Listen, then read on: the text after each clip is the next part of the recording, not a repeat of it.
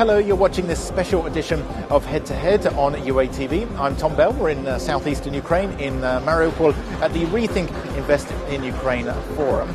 So, the European Bank of Reconstruction and Development has invested billions of euros in Ukraine over the past few years to support reforms, stabilize the economy, but also really focus on different industries such as agriculture, energy, and the financial sector, as well as infrastructure as well. Now, here to talk more about the results and opportunities and challenges which lie ahead, I'm pleased that we're joined by Alain. He is the Vice President of Banking at the European Bank of Reconstruction and Development. Hi, Alain. Thanks very much for joining us. Thank you for having me. Let's talk about today. What sort of agreements have you signed at the forum? Well, we took the opportunity of this interesting forum, convened at the initiative of the President of the country, to show our commitment to the eastern regions of Ukraine, where we are, as you know, already very much present. We finance the metro in Kharkiv, we finance also the metro in Dnipro. We have supported the replacement of trolley buses in many cities. Dnipro, actually, Kryvyi Rih, Mariupol, also more recently Mykolaiv. We are present in energy efficiency in schools in Dnipro, and now other cities such as Kryvyi Rih are in. So these are the projects that you've done up until today. But I mean, what have you announced today? And ongoing as well, by the way, because for example here in Mariupol now we are working on a new solid waste project, which is a big problem for any city. And today we signed a loan to the city of Kherson for the replacement of trolleybuses. Again, we are a bit the specialist of the trolleybuses. We also signed an agreement with the governor of the Kherson Oblast in order to work on regional roads in the Oblast. It's something new because in the past the Oblast could not borrow money, and as you know there was a law some time ago which now allows the Oblast to borrow money and to invest. So we are using that opportunity, which is very good. So these are the main things, and also I signed, of course, with the Prime Minister a memorandum of understanding, a rather flexible one, in which focuses on the financing of regional roads all over the country, not only in the eastern regions, all over Ukraine. Now, I see that you put a lot of emphasis not just on the trolley buses, but on the roads and general transport network. How do you pick which projects? Because I believe in Ukraine you have about 440 or so projects at the moment. You must have thousands of applications that you must have to go through.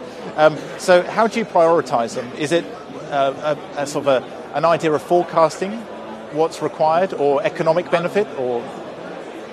But we are guided at EBRD by very simple principles. Everything we do must have a measurable impact. So this is for us, the criterion number one.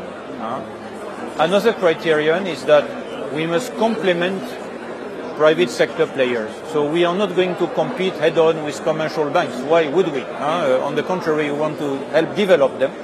And of course, what we do must be reasonable, bankable. We must recover our money, whether we lend money or whether we invest in equity, because we do both, Well, exactly. Debt and capital. So these are the criteria to select projects.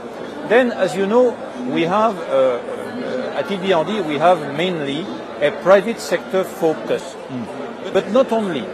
And in particular, in a country like Ukraine, it is essential to develop the infrastructure sector, to develop the energy sector, in order to serve the needs of the private sector. So it all has a knock-on effect, really. Exactly. So because the private sector cannot flourish if the railways, are not upgraded, if the energy sector is not upgraded. So this is why, for example, this year you could see us invest in the bond issues of Naftogaz in July, and then at the beginning of September in an additional bond issue by the railways. We also lent a lot of money to Ukrainian this year. So these are in the public sector. I mentioned municipalities as well, but a lot of what we do is in the private sector. It's about 45, 46%, isn't it? It depends on the year, because it depends where we find the impact.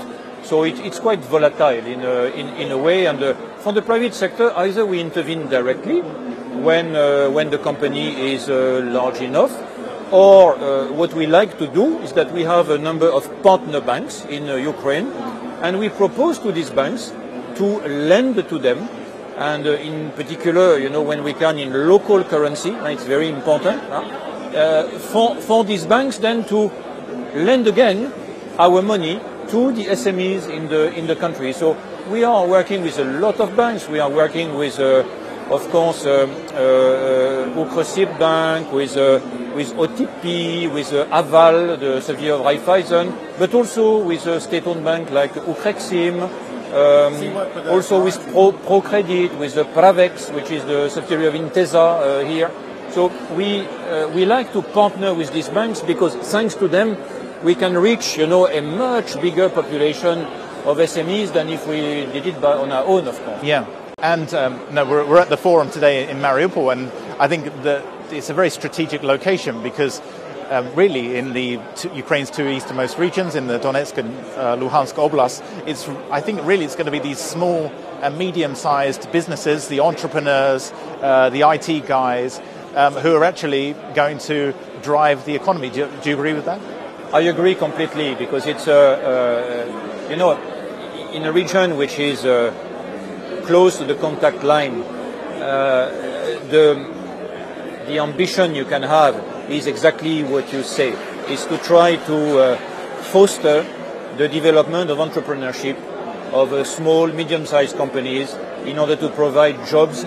I think it is the most credible way of developing the region. And of course, having in mind that the region needs to have good access. Actually, this morning I drove in a bus from Zaporizhia to Mariupol, and the road is good, as you know. Yes, it is. Yeah, well, they opened it today, didn't they? But there needs probably to have improvements in order to also be able to reach Odessa, on the other side, because this has not been upgraded yet completely. So there are things to do on the infrastructure front in order to help the SMEs of this region flourish. Yeah, and I mean, often we wouldn't think of these projects such as road infrastructure or perhaps some energy sector reforms as important. Often when people hear about them, they think it's some sort of very broad scheme that it's perhaps not very interesting, but actually it does affect them. Of course, yeah, it's very important. It's very, very important. We are, as you know, we are very, very happy this year because for a number of reasons which I can elaborate upon. Mid-October we passed the mark of 1 billion euros of investment in Ukraine. We went, which is huge, isn't it? Yeah, huge. We went public about it recently. It will be even more than that by year end, of course. Probably 1.1, 1.2 billion. So it's good. It's twice more than last year. And what is important now for us is to try to continue, to deliver the same performance. What we do, what is behind it is, of course, growth in Ukraine has resumed. The macroeconomy is quite stable, so this is helping a lot. But also, as you know, we have a lot of people on the ground. We have 100 people in Kiev. And they're involved in interacting with different partners. And they do the projects, concretely on the ground. And we have also opened for the use of SMEs specifically, smaller offices in 3 locations in Lviv, in Odessa, and in Kharkiv. Actually, the 2 guys who are in Kharkiv are here, in the forum today. So we have boots on the ground. This is what makes us quite special among international institutions. We have a lot of people on the ground. I think what's, I mean, apart from that as well, I think it's interesting to look at the regional perspective as well. And you probably do this from your side. You're not just looking at Ukraine, but the broader sort of Eastern European, Central Asian market as well.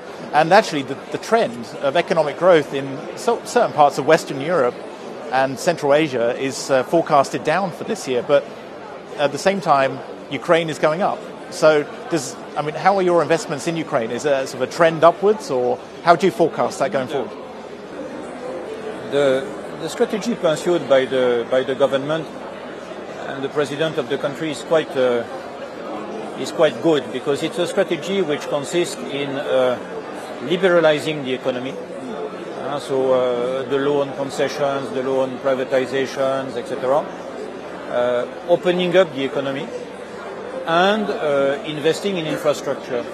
And this is bound, to generate additional growth, very, very likely. Will it be the 5 to 7% which have been mentioned? I don't know, but it can certainly be more than the 2.5 to 3.5 which are the current.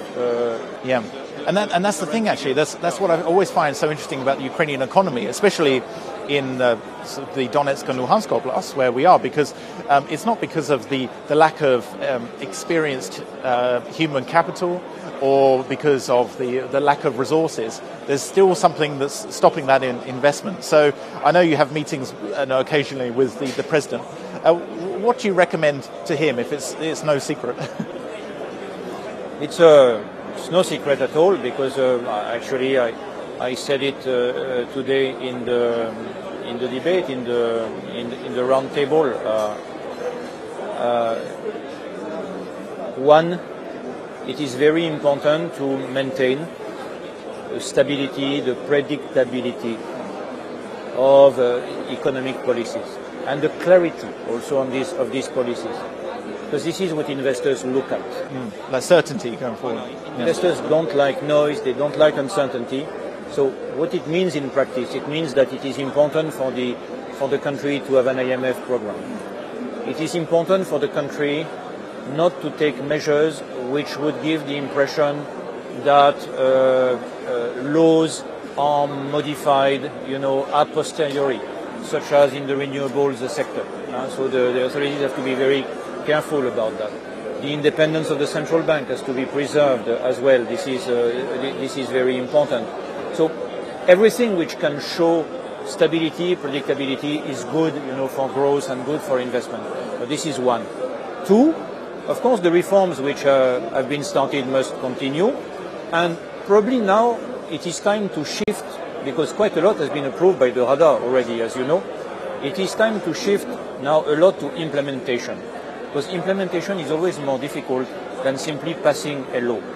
Oh, exactly. That's only the first step, really. It's very difficult to translate things into real life. I take an example. Concessions is a very important law, because this can attract foreign investment into the country. But for that, you need to open a number of projects for concession.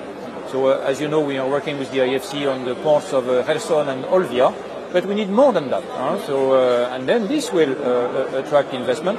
So implementation of the reforms is now the key. And it's not easy, because the administrative capacity of Ukraine is not top, so, and we are trying to help, by the way, with the European Union. There is this program which we call Reform Support Teams, where we finance young, well-educated Ukrainians, and we place them in ministries, agencies. We have more than 200 of them to support reform, implementation of reform.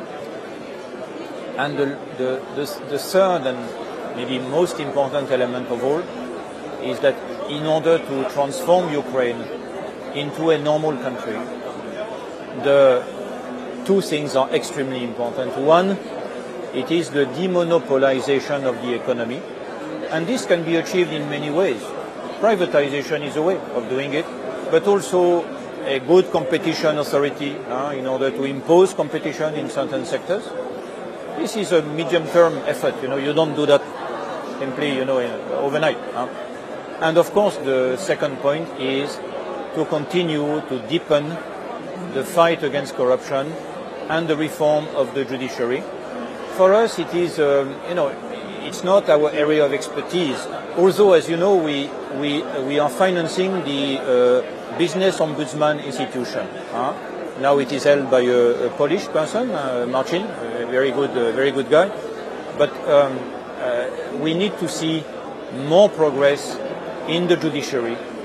So we are looking, very carefully at very precise things such as the composition of the next qualification commission for judges, etc. So all this is nitty-gritty, but it's very important. It's very important. It's fundamental for the country. Wow. So it sounds like you don't have much work on your hands then. Thank you, sir. Yeah, we have worked for quite a while. Yeah. Perfect. Thank you so much for joining us. Thank you very much. Thank you for this interview. So that was Alain Pilloux. He is the Vice President of Banking at the European Bank of Reconstruction and Development. You've been watching a special edition of Head to Head. Stay tuned for more here on UATV.